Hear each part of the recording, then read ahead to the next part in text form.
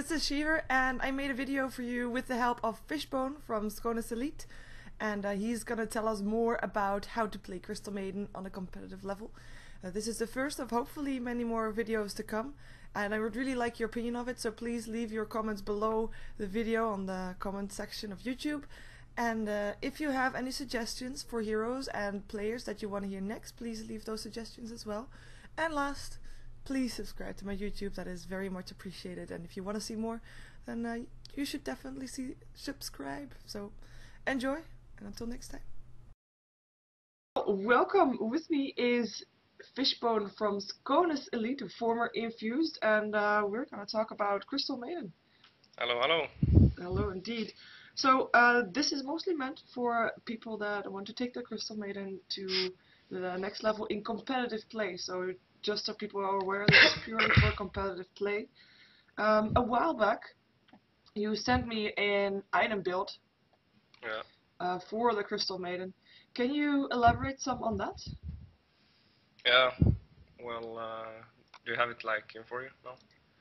Yes, I have. In front of you? Okay.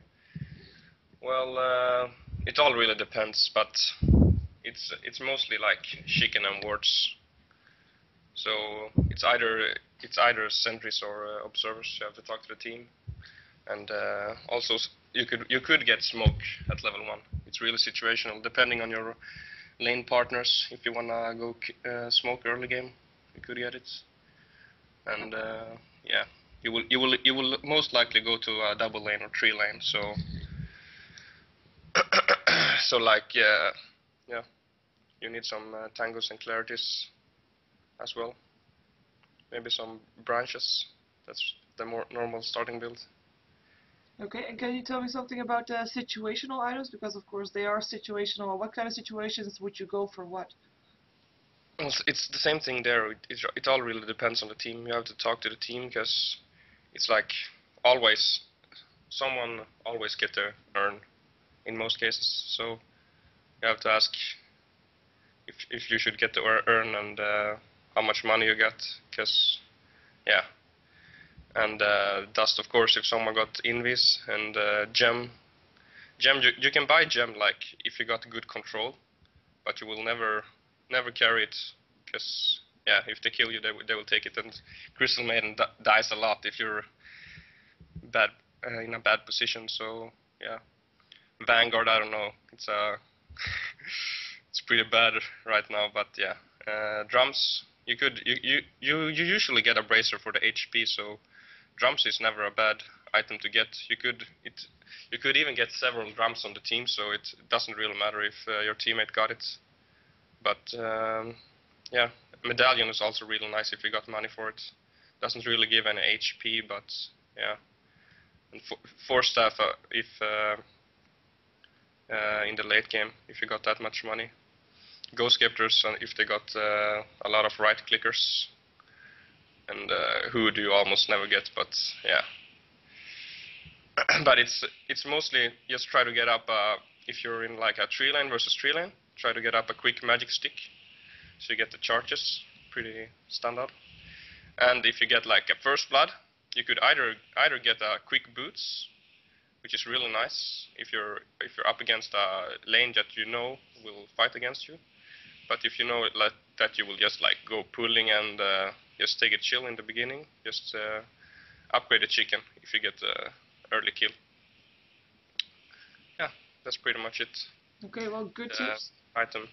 And you instantly mentioned already a part that I want to talk about also. In early game for Crystal Maiden, what exactly is your role normally? Well, it really depends, like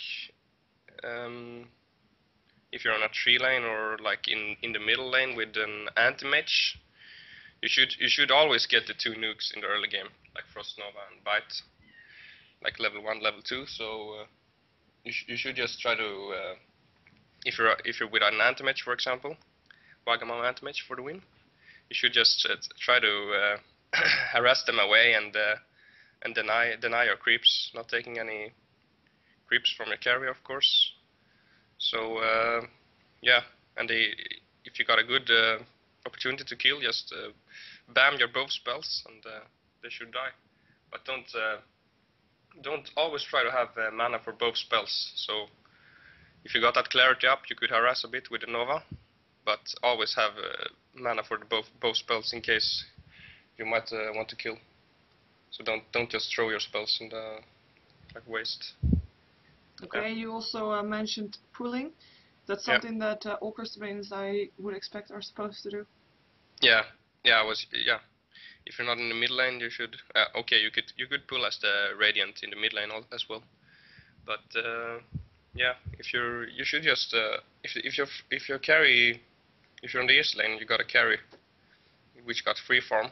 You should just double stack and let him get more free farm, and even triple stack. But if you're against like a killer lane, you could just do a normal pull, so we get pushed and you get pushed, and you just want to avoid the fights. So that's a really nice way to get money for Crystal Maiden, because she might not be the best last hitter out there, and you usually just want to give your farm to your allies. So the way you get cash is like from pulling and killing heroes if you accidentally get last hits. Yeah. Well, that brings me again directly to the next point, because that is usually an issue for a lot of people that play Crystal Maiden, or at least I know that is an issue for me. Around the mid game, I find myself unable to. If you have a Ragman anti-mage or jumping around, you won't have your jungle to farm anymore, because you'll have that as well. You'll have the lanes. Where do you get your gold from? Well, you will just try to either pull or just go with the team. Because if you got like a carry, like anti-mage, it's mostly like you want to do like a 4-1 strat, which means that everyone is going together except the carry.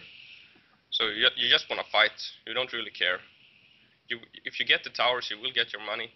It's like for every support player know that it's hard to get money if you don't get any kills, and even if you're pulling, but when the tower falls, you always get up your items. So it's not that hard. You should not stress it. Oh, I don't have boots. I don't have my items. I want to go kill, and you go for like trying to solo kills and go for random ganks. You should never get panic. You should always be calm.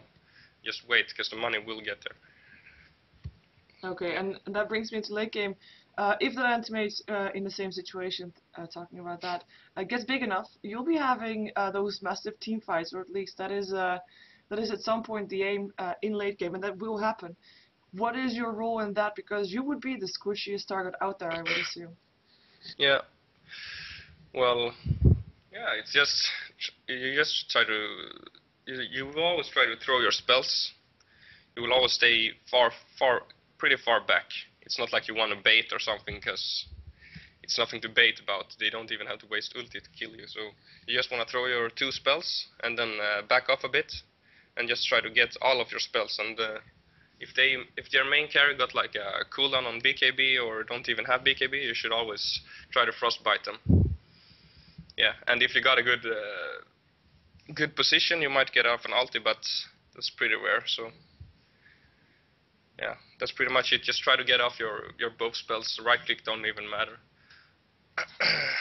Right click Crystal Maiden, so powerful. Yeah. And one thing I kind of passed up on, but you keep mentioning it anyway. So the spec, you mentioned the first 2 spells, of course, and nukes. What is exactly your spec build in the game for Crystal Maiden? Well, it's most of the time it's like Frost Nova level 1, and then Bite and Nova and Bites, etc. But in some cases that's like 80% of the game. But in some cases I get Bite at level 1 if you're up against a solo hero, or maybe just want Bite. If you want another stun, like you got a chain stun lane, you want 2 stuns in a row. Okay. But if you want like to keep, just if there is like a Beastmaster offlane, he might try to, and you know you got Nova, he might try to go versus you into jungle 1-on-1. And if you use Nova and there's creep nearby, he will pull the creeps, and he will get experience from your lane. So if you just got bite in that situation, you can just bite him and he can't really face you. Okay, and you Yeah. totally neglect your ultimate and your aura? Yeah, most of the times, but it's some rare occasions if you got like real spamming heroes like, let's say, Shaker, Razor, Crystal Maiden. It's kind of old school, but it still works. So if you got like that, you should always get the 2 nukes at level 1 and 2, almost not like 95% of the time. But then you could get some in aura if everyone needs it. Shaker is probably the best hero for Crystal Maiden aura in my opinion. So if there's a lane with Shaker, and we used to do like not so long ago like Shaker, Maiden, and Sniper lane.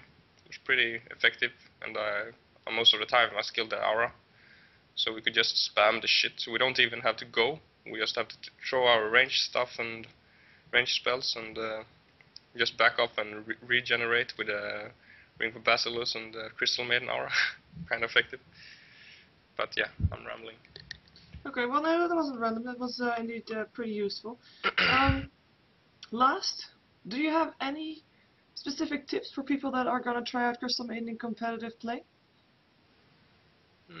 Specific tips?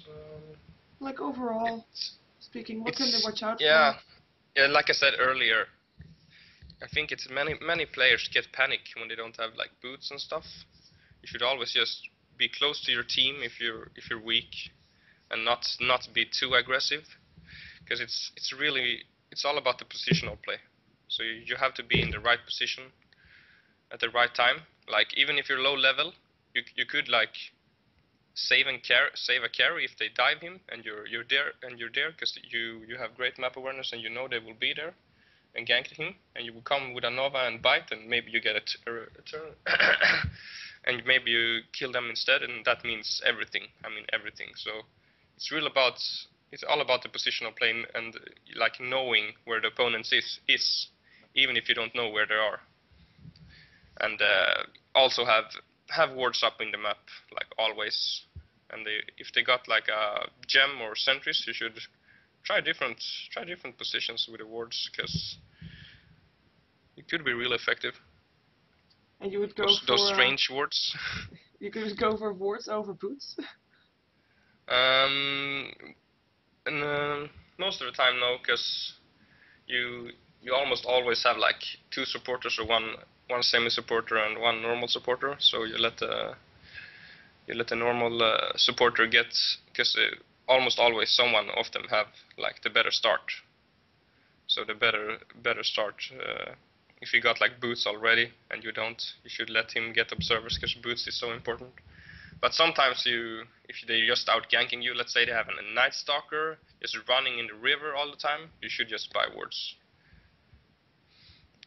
Or a Pudge, maybe it's really annoying if you don't have wards. So sometimes, yeah, but it's pretty rare. Yeah, Yes. very situational, I guess, then as well. Yeah, it's hard to say. Well, thank you. I hope this is gonna help people play their Crystal Maiden at a competitive level. And thank you for taking the interview. Yeah, thank you.